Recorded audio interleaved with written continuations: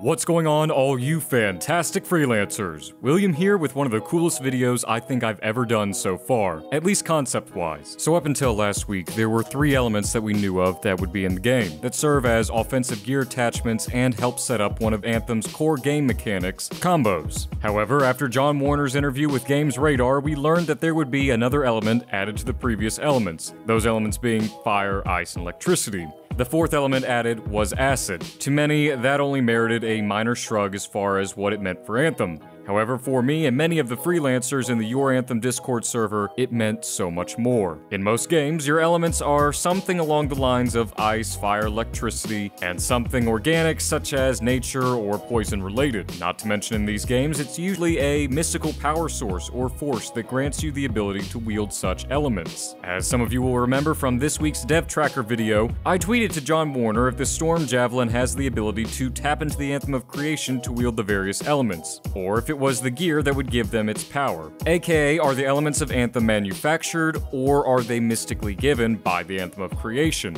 John replied that the Anthem of Creation is far too powerful and willful, and that it would be like breaching the Hoover Dam to put out a simple campfire. So essentially, that was a resounding no as far as the Anthem granting us the elements to use in combat. Given that, how have we developed weapons such as the Ranger's Frost Grenade, and especially how can the Storm wield the elements? To answer that, we have to go over the basics of how the elements function in Anthem. For one, the elements give the javelin-wielding freelancers a huge edge in battle. From what we've seen so far, the fire element acts as a damage over time ability, or a dot, on the enemies. From what we have seen, the enemies don't run away or slow the fight just because they are on fire. However, we haven't seen enough evidence to confirm that quite yet. The ice element acts as a temporary paralysis crowd control ability. For instance, we see the Ranger tossing a frost grenade and freezing the enemies in their tracks, which is a great setup for comboing with heavy attacks and abilities such as the Colossus mortar attack. However, the frost grenade's effects appear to end upon being hit by any number of attacks. The next element is electricity, which has a slew of potential to stun enemies, prep for combos, and acts as an all-around crowd control ability. And while we haven't seen acid in play yet, I'm willing to bet it'll either be a dot ability, an armor corrosion ability, or something along those lines, or both. Now, while the elements are pretty nifty on their own, they do have quite a few other implications. The developers have stressed to no end that Anthem's world is incredibly vast and hugely interactive. That interaction, however, doesn't just end with lore, exploration, or hidden treasures. It has huge implications on how combat will work. For instance, during the E3 2018 trailer, we saw the Storm Javelin call down a strike of lightning into a group of unsuspecting scars who were just so happened to be standing in a pool of water. The damage and area of effect the Storm's ability had was increased immensely, which was then comboed by Colossus, dealing even more damage. However, while certain environmental situations can boost and increase the radius or damage of some of your abilities, they can also hurt them as well. For instance, if the Pyro Colossus was to, say, fly down to that group of enemies and start igniting them with his flamethrower, well, that wouldn't really work. Seeing as the scars were in a pool of water, they wouldn't take dot damage from the fire. However, they would still take the base damage from the flamethrower because, well, let's face it,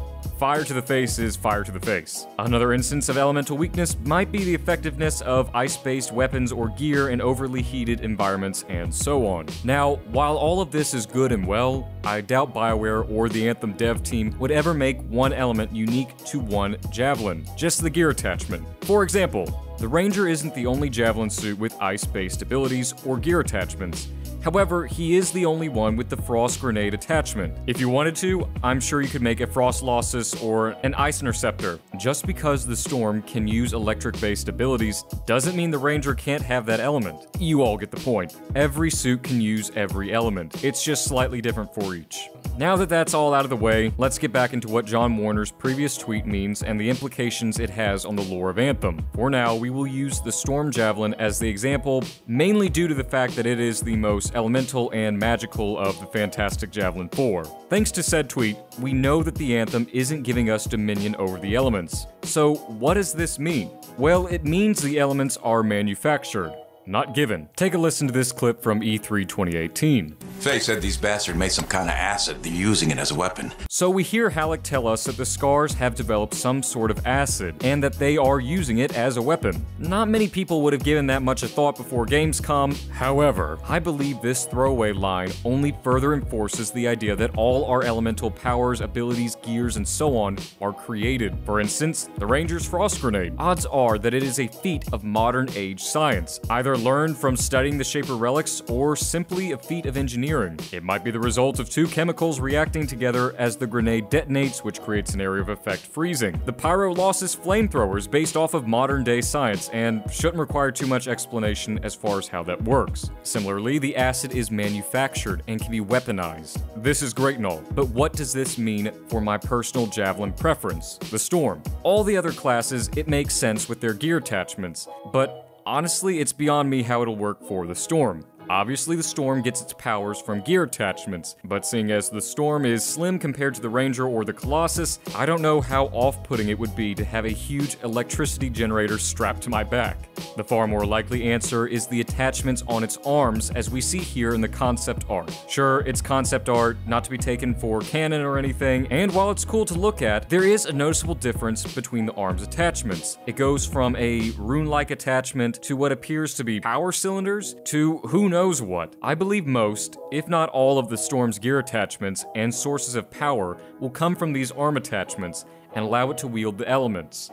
The question still remains if we will see more elements in Anthem, and what further implications the use of elements will have on combat. One thing is for sure though, I'm more excited than ever to hop in and try them out for myself. Now, before we go, I would like to invite you all to our Discord server. Even if you've never been a part of a Discord server before, if you enjoy Anthem, we have by far the most engaging and interesting conversations I've ever been a part of. The month of September is going to be huge for us, with Anthem exclusive contests, giveaways, and so much more. If you are new to the channel, please be sure to subscribe for more Anthem content, news, and discussions. And if you enjoyed the video, leaving a like would definitely be appreciated. Speaking of appreciated, a huge thank you to my Patreon supporters. Your support means the world to me. Anyways, freelancers, that's all for now. I hope you all have a phenomenal day, and I'm looking forward to seeing you tomorrow in the next video. Peace out, everyone.